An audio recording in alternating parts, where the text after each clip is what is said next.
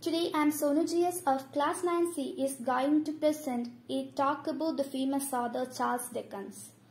Charles Dickens was born on February 7, 1812 in Portsmouth, on the southern coast of England.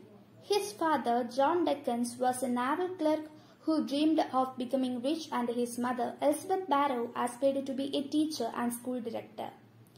But the family's financial situation had grown worse because John Dickens used to spend money dangerously beyond the family's means.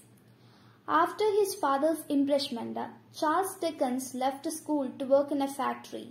Despite of his lack of formal education, he edited a weekly journal for 20 years, wrote 15 novels, 5 novellas, hundreds of short stories and non-fiction articles.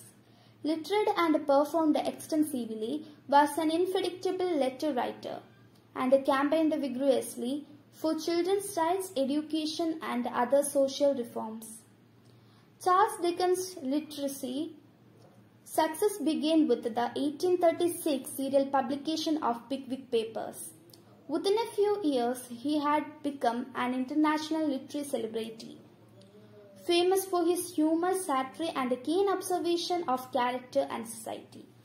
His novels, most published in monthly or weekly installments, pioneered and the serial publication of narrative fiction, which became the dominant Victorian mode for novel publication. Dickens was regarded as the literary colossus of his age.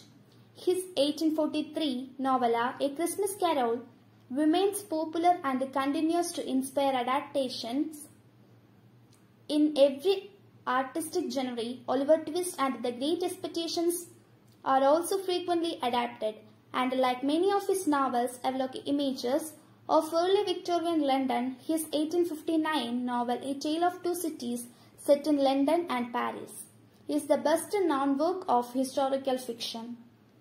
Charles Dickens died on June 9, 1870 of his stroke. He was buried in Poets' Corner at Westminster Abbey. Thank you.